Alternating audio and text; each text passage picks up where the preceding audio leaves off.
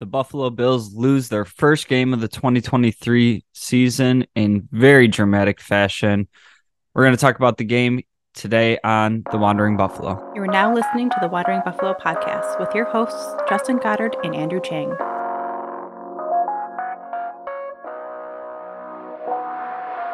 Bills Mafia. That one was brutal. My name's Justin. Thank you for joining me on tonight's episode of the Wandering Buffalo podcast, a show brought to you by the Buffalo Fanbase Podcast Network.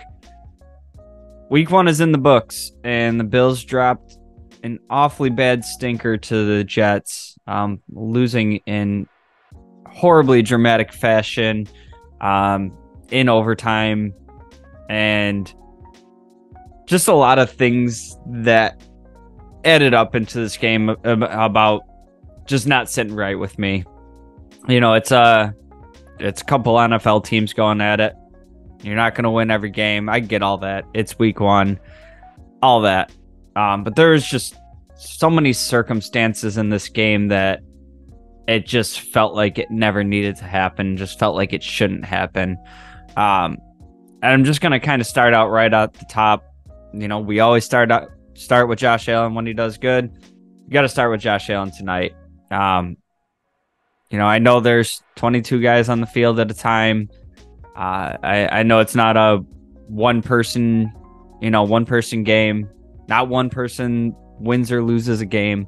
I have to rest this game solely on the shoulders of Josh Allen at a certain point. There were some things that I liked early in the game. Not so much, the first quarter. It was kind of as we were moving towards halftime. It seemed like the offense was kind of getting their feet under them at first. And then, getting towards halftime, it felt like there was some rhythm being established. There's a lot of, little swing passes, stuff near the line of scrimmage. Diggs was involved, who had a great game for what it's worth. It was a lot of stuff near the line of scrimmage, but the ball was moving. Josh was taking the profits and being patient. And then we've kind of seen this throughout the last few years of when teams are running this cover 2 shell on him and asking him to stay patient to beat them. He's shown that he can do it.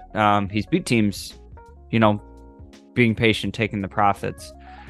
But every once in a while, it seems like, in a game like this, he's taking the profits, and then at some point he just stops being patient, and it's this, going for the home run ball. And on this one, it started with the first interception, which that one I'm not too upset about. It's, it was 3rd and long.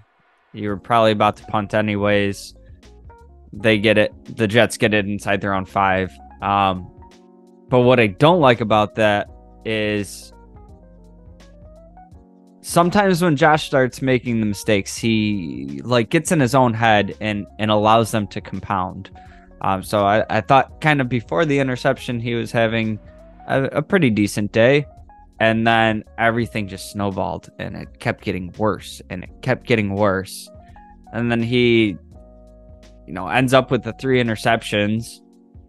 2 of them forced into triple coverage. There was a fumble that he lost, bobbling a snap, and then he gets it back and just tries to run straight ahead. It just seems like he needs to take a breath. He needs somebody to get him out of his own head. And he ends the day with 4 turnovers. Could have easily been a 5th on the play where he kind of runs into the backside of his own guys, and the ball comes out, but the ref blows it dead on forward progress. If that ref lets that play go for, another half second, that was could have very easily been a fumble, and the Jets picked that up and took it back for a touchdown. So there's a lot that I have to put on Josh Allen in this game, and part of me is here wondering what does that game look like if Aaron Rodgers didn't get hurt in the first series? Like, I think the Bills in the past have done a little bit of like adjusting and playing to the competition. And I think we've seen moments where Josh and the offense work better under pressure. We saw it in the fourth quarter. The offense had just given up all the momentum on turnovers. There was no rhythm going on. And then, back to the wall. I think there was a minute and 48 seconds left. Need at least a field goal to go to overtime. And they took it right down the field. Even overcame a bullshit offensive pass interference for what it's worth. I mean, that you see that play happen constantly, and that's just two dudes battling for position, and I don't know.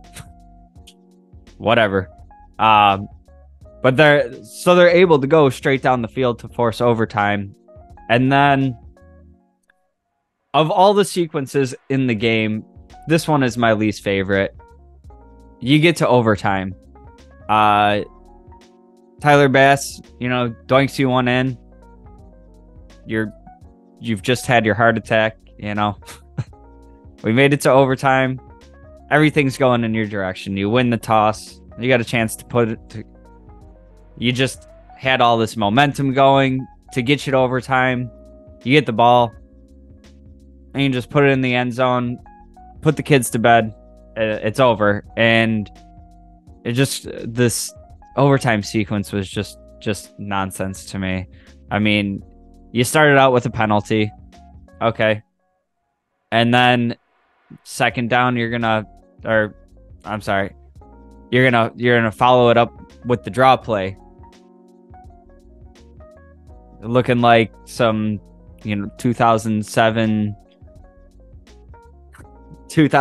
Buffalo Bills. Like, we can't throw that far anyways. Let's just, run the ball and we'll do a draw play and maybe we'll spring it, but it never works. And we'll punt and get out of here. 2 incompletions on that drive. And just like, after everything that you just did, I'm texting my brothers like, maybe we should use some more tempo more often. I know it's a 2-minute drill, no timeouts there. It's a chess game. The defense is trying to, allow you to get some stuff, keep the clock running. I understand that. But the offense just came alive and was clicking. And then you have one coin toss and a kickoff later, and it's just this vanilla non-functioning offense again. I feel like I dislike that series just as much as I like the ensuing play of the Sam Martin punt return for a touchdown, not even making their offense touch the field. As the punt was in the air, I'm kind of watching, and I'm like, oh, there's nobody really getting near him on the coverage. And then it ends up taking it back to the house. I mean, there's a lot of talk going on out there about, the obvious mistripping penalty. Yeah, sure. I mean, that calls it back. The penalty from, I think that happened somewhere around like the 20. You kind of slap the penalty yardage on that, and they're probably still set up for pretty easy field goal to win the game anyways. We had our chance. There's some calls. The Steph Diggs one, the tripping penalty. There's some calls I can throw at the refs, but I'm not going to do that in a game like this. This loss is squarely on the Buffalo Bills. They had chances to kind of put this game away. The whole off-season talk about the Jets was, this team was knocking on the door of the playoffs, and with this defense and a combination of Flacco and Mike White and Zach Wilson, and now they got Aaron Rodgers, and we didn't even have to see Aaron Rodgers, and I'm concerned with what that game would have looked like had he been in there. Because all things equal, I mean, we'll get into it in the second half of the show, but all things equal, I think that game turns into an absolute massacre if Aaron Rodgers was on the other side of the ball. We're not going to be all fire and brimstone. There are some things that I liked that I want to talk about. Obviously, got to get kind of the disasters out of the way. I'm not sky is falling, but I'm not riding as high as I was before the game. I think it's going to be a very important week for the Bills to do some self-scouting and really take a look at what they're doing here. I do want to take a quick break and come back and talk about some of the things that I did like this week. So stick around. Hey, this is Brother Bill. Now back to the show. Bills Mafia, welcome back in, and thank you again for joining me on this week's episode of the Wandering Buffalo podcast. I said I wanted to take a break and talk about some of the things I liked, but there's a couple more things I wanted to touch on the negative side. On the offensive side of the ball, I think that there might be a conversation this week really talking about how the offensive line struggled to keep Josh Allen clean. And I think that's fair at times. There were some instances where I saw Spencer Brown in particular, and there was a couple plays where it was like a combination of Spencer Brown and Torrance being kind of backed right into Allen. But I'm going to tell you, the 5 sacks that Josh took today, I can't put all those on the offensive line. I think 2 or 3 of those were just kind of Josh getting into hero ball mode and not trusting the pocket. It seems like, I don't like 2 or 3 of those sacks were him just trying to break the pocket, and it still looks pretty clean and just going straight up the middle, and instead of the defender having to come upfield, he just kind of sheds to the hole and takes a sack.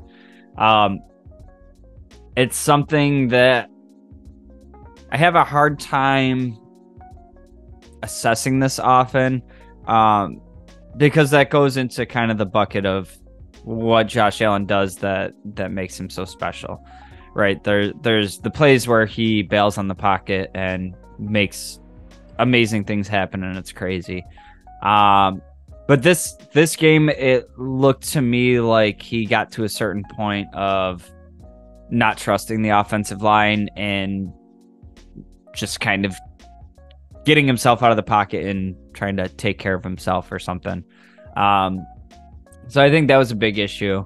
Ken Dorsey, I feel like I said early in the game, there was a lot of stuff at the line of scrimmage, and I feel like the ball was being moved. But as we got into this later on in the game, we're pushing the ball down the field more.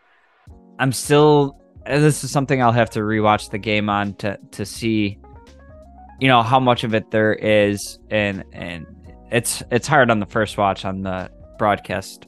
But I'm seeing a lot of plays where 2 players' routes are kind of ending in the same like frame on TV.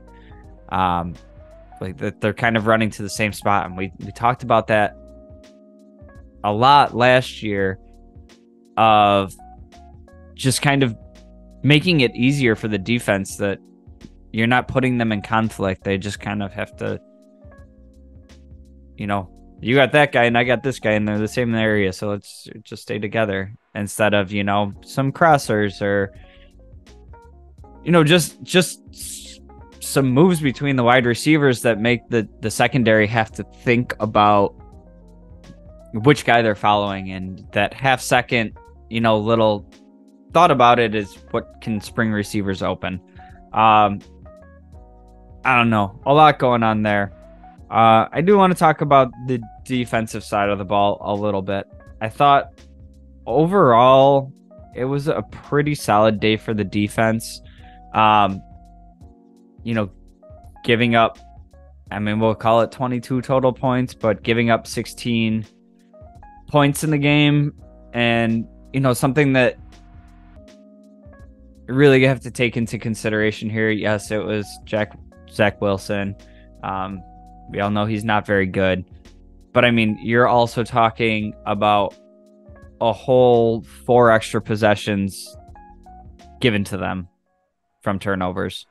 I think the commentators said at some point that they had 16 points and 13 of them came off of turnovers. Well, yeah. That's why turnovers are probably the biggest deciding factor of wins and losses. I mean, if you lose a turnover battle, 2-1, you can survive that pretty easily.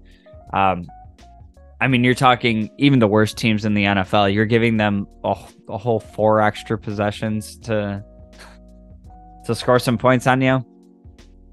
They're professional athletes on the other side too. You can only keep them at bay for so long, and even at that, the only touchdown they allow goes to Garrett Wilson. Trey White had perfect coverage on the play. I don't really expect him to do much more there. And Garrett Wilson reaches out, tips it up to himself, catches it one-handed falling to the ground. I mean, that's a ridiculous play. Those happen in the NFL. Outside of that, you kept him out of the end zone. That's with this offense that we're supposed to have, this offense that we do have that didn't do it today. That should be all you have to ask for from your defense, and I thought they did it. Now, it wasn't flawless. I mean, at one point, Breece Hall had 2 carries for 109 yards. That's not ideal. He ends up with 10 carries for 127 yards, so it's an improvement there. And he had 8 more carries for 19 yards. That's cool. Dalvin Cook didn't really do anything.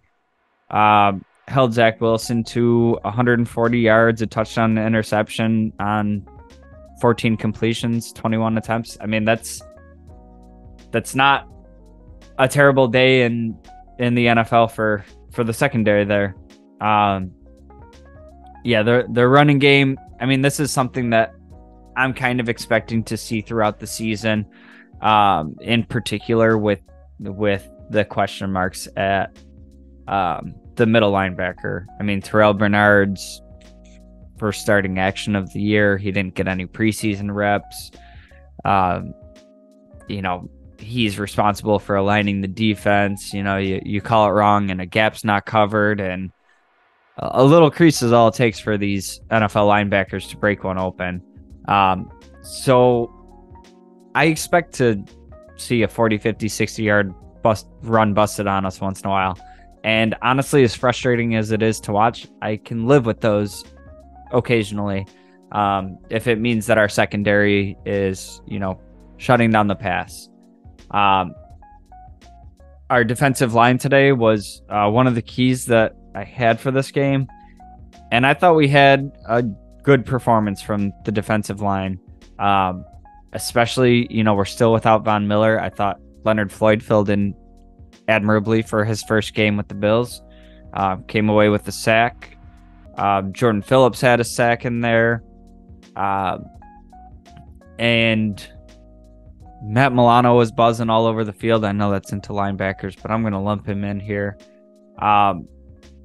Just seems like the Bills were pretty active in the backfield, and that's something that I wanted to see. Oh, Greg Rousseau was all over the place early and often. He was great in run support. And I feel like his pressure in a game like that isn't always going to show up on paper very much. Excuse me.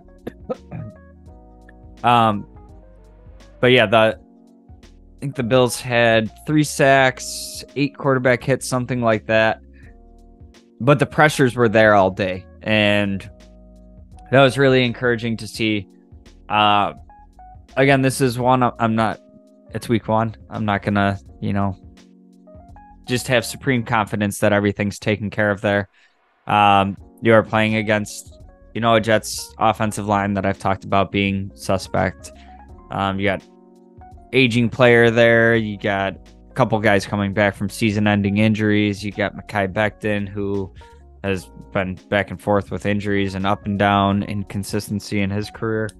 So I'm not going to read too much into it right now. But I thought it was an encouraging game for the defensive line. But yeah, overall, just a very frustrating game. I thought Taylor Bass was a nice small bright side in the game.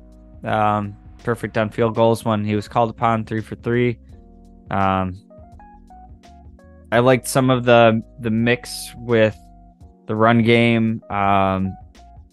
James Cook getting involved in the passing game. I think that could be a real weapon used in this passing offense. And modest production for the tight ends today. I think between the two of them, like 50 yards. But it was nice to see kind of be able to see how they can kind of coexist with each other and create opportunities for each other. In the limited action I've gotten with Dalton Kincaid, first regular season game, I'm very encouraged and excited for him. Showed very sure hands, 4 catches on 4 targets. And, for all the talk of him kind of being like big slot, think of him more of a slot receiver than a tight end. When he was running with the ball in his hands, he sure as hell looked more like a tight end than a wide receiver to me. He was putting his shoulder through people and, not going down on first contact, making sure he's delivering the punishment. So I love to see that to finish off a run. But that's going to do it for this week. Hopefully, the Bills bounce back and have a better performance next week. Going against the Raiders. Ton to work on this week, ton to go back to the drawing board on, and I will be interested to see, what team comes out of the tunnel next week. Is this, something that they can move beyond pretty quickly? Because look, the talent's on this roster, and as it stands with the NFL right now, all the hype that we were upset about in the offseason, all the hype about, the Bills are, no longer the team to beat in the AFC East. And, we are sick of them crowning the Jets. We are sick of them crowning the Dolphins. Well, the Dolphins and the Jets just took care of business. The Dolphins did it in a dramatic high-scoring, affair with the Chargers. Their quarterback throwing for 465 yards, the Jets came in and their whole hype the offseason was, taking this good base team that they have and adding Aaron Rodgers to it. And that team is going to unseat the Bills and the AFC East. Well, that team came in without Aaron Rodgers and knocked off the Buffalo Bills. So, where it stands right now, the media is going to be all over this game because this one little sample size, first week of the season where all kinds of weird stuff happens, is going to confirm everything that they've said all off season that we got mad about. So it's up to the Bills to answer right now.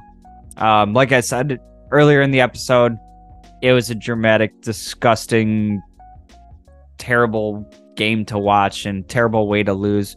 But it is week 1. We see all kinds of weird stuff happen every year in week 1.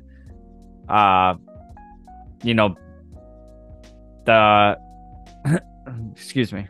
We had the Chiefs losing. We had the Bengals losing to the Browns, getting absolutely torched by the Browns. Joe Burrow not looking good. I was talking to my brothers before the game, and like, I wonder what Bills Mafia is going to look like if Josh Allen, started the season with a stinker like Burrow did. Well, we're going to find out this week because sure did happen. Yeah, week 1 is a, crazy week in the NFL. It's always filled with weird games and blowouts and unexpected victors. But like I said, as of right now, that game went very much for the Jets are coming in with, the pressure and something to prove. And I feel like that one game is enough to move that pressure to the Bills. The Jets put some stuff on tape that the rest of the division can look at and, find a way to frustrate Allen, dare him to stay patient. And that's going to be the film that teams look at when they're coming up on the Bills of, well, what did the Jets do to, really make Allen have such a bad day? Because don't get me twisted. He is still one of the best quarterbacks in the league, top 2, top 3.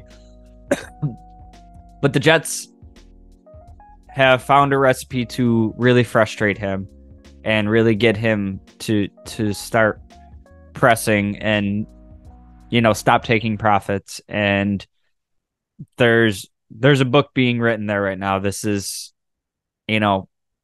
going back to last year, this is the third game where they've really been able to frustrate Josh Allen and lull him to sleep into some mistakes. I don't know, lull him into forcing it. So 2 losses and 1 win for the Bills in those meetings with the Jets, and there's something to what they're doing there. So other teams are going to look at it.